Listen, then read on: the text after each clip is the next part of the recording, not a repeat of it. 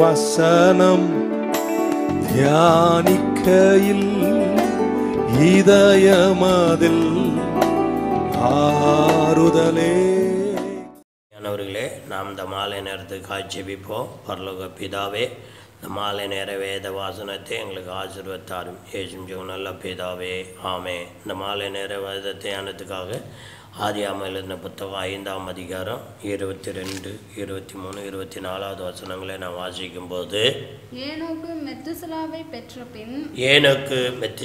பெற்ற பின் 300 வருஷம் தேவனோடு சஞ்சரித்து கொண்டிருந்தார். 300 வருஷம் தேவனோடு சஞ்சரித்து கொண்டு குமாரரையும் குமாரத்திகளையும் பெற்றான். குமாரர்களையும் குமார்த்திகளையும் பெற்றான். ஏனோக்கு தேவனோடு சஞ்சரித்து கொண்டிருக்கையில் 24 வசனம், ஏனோக்கு தேவனோடு சஞ்சரித்து கொண்டிருக்கையில் காணப்படாம போனான், தேவன் அவனை எடுத்துக்கொண்டார். அருமையான தெய்வ மக்களே, ஏனோக்கை குறித்து கர்த்தருடைய வேதம் சொல்லுகிறது.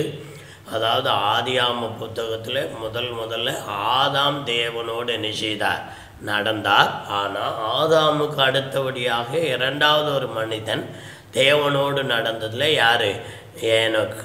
இந்த ஏனோக்கு மனைவி இருந்தது, பிள்ளைகள் இருந்தது, பேரம் பிள்ளைகள் இருந்தது, மருமக்கமாக இருந்தாங்க, எல்லாம் இருந்தும் ஆனால் எந்த விதமான கரை இல்லாமல் பரிசுத்தத்தோடு தெய்வ பயத்தோடு என்ன செய்கிறாரு?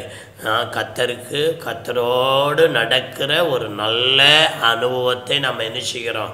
இங்கே காண முடிகிறது. இந்த ஏனோக்கை குறித்து எபிரேயர் எழுதின புத்தகத்தில் அந்த பரிசுத்தமான ஒரு வார்த்தை சொல்லி எழுதுகிறார். எப்படி எழுதுகிறார் என்று பாருங்கள். 11ஆம் அதிகாரம் 5, 6 வசனத்தை வாசிக்கும் போது, விசுவாசத்தினாலே ஏனோக்கு மரணத்தை காணாம எடுத்துக்கிட்டான். அப்போ இவன் முதல்ல யாரை விசுவாசித்தான்? தேவனை விசுவாசித்தான். இரண்டாவது அது சொல்லப்பட்டிருக்கு. அடுத்து தேவன் அவனை எடுத்துக்கொண்டபடினால் அவன் காணப்படாமற் போனான். அவன் தேவனுக்கு பிரியமாய் நடந்து. முதல்ல அவன் விசுவாசித்தான், தேவனை விசுவாசித்தான். ரெண்டாவது அவன் தேவனுக்கு எப்படி இருந்தான்?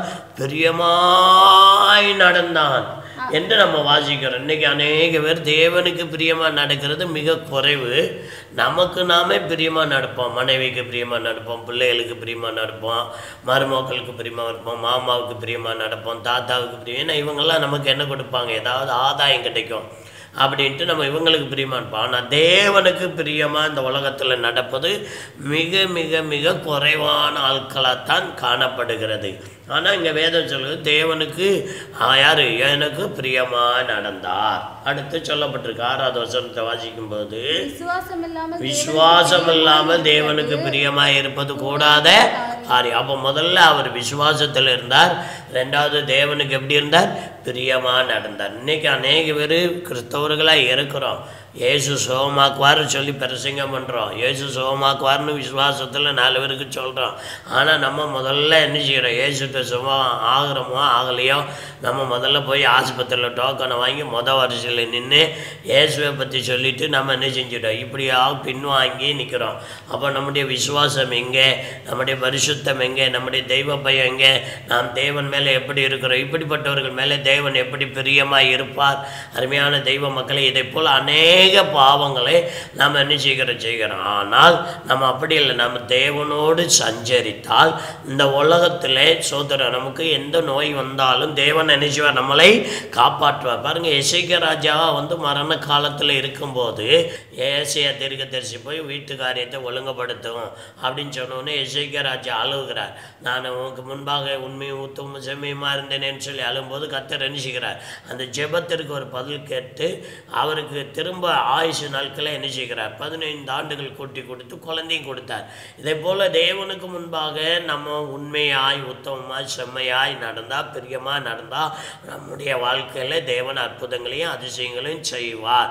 அதனால் ஏனோக்கை போல் தேவனோடு நாம் பிரியமாக நடக்க, நாங்கள் விசுவாசத்தோடும் பிரியமாகவும் நடக்க அமர்ப்படுவோம். கர்த்தர் நம்மளை ஆசீர்வதிப்பார். ஜெபிப்போம். பிதாவே, இந்த வேத வாக்கியத்தின்படி எங்களை ஸ்திரப்படுத்தி நடத்தி. இயேசு பிதாவே, ஆமே ஆமே.